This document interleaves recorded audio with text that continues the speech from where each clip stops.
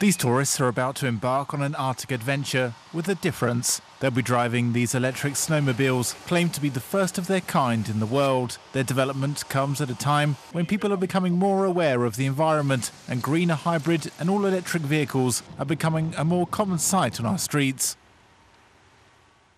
Especially in tourism, there is this eco point of view that when you come too far away to Lapland, to fragile areas, you don't want to ruin the silence of the nature and the feeling.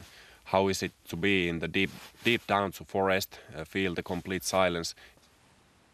There are challenges ahead, namely how to keep the batteries charged in the Arctic Circle's sub-zero temperatures, as well as the higher price compared to a regular gas-powered vehicle. However, those are not the biggest drawbacks.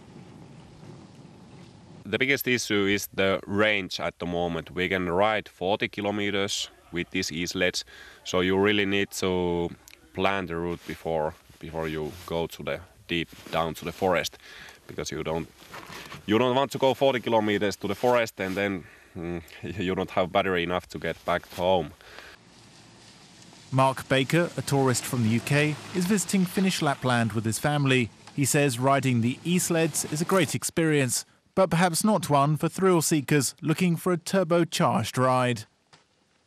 It's a bit like going if you went to drive a Formula 1 racing car. I mean, if you turned up and it was electric, it would probably be a little bit disappointing, I suppose. But the performance is there, the power's there, the speed's there. So you've only got to get your head around that electric scenario. I suppose it's the same with the electric cars when they first came out.